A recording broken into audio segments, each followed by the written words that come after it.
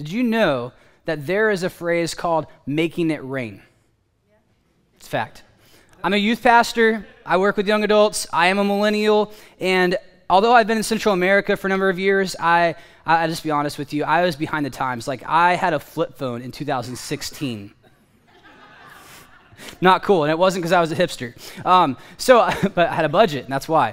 So there's this idea called make it rain, and it's all over, YouTube and videos and movies, and this whole idea is nothing new because every generation has its vices, has its pull, its temptation, this tendency to just make us go after money, and the idea of making it rain is literally making it rain.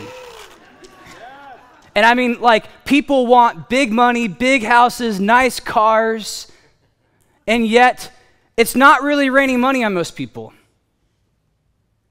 They're drowning.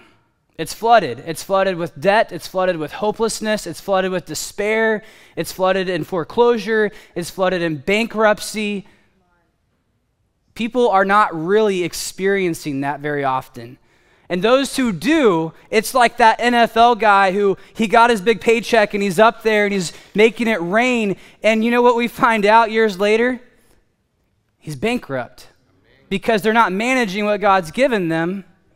They're letting it manage them. It is the focal point, and they spend it going crazy because maybe that's what life is about for some people. And they find that they're stuck.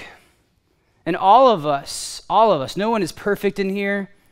I know there are people in here who genuinely are struggling right now financially. Some of it is because we've made poor decisions, or we didn't manage, or we weren't intentional. Some of it is because there were crises in our lives, and some of it is because we just don't know what we don't know. I didn't grow up in a family where I was taught how to manage our own finances. And some of you are well off, and there's nothing wrong with that. I just want to make that clear.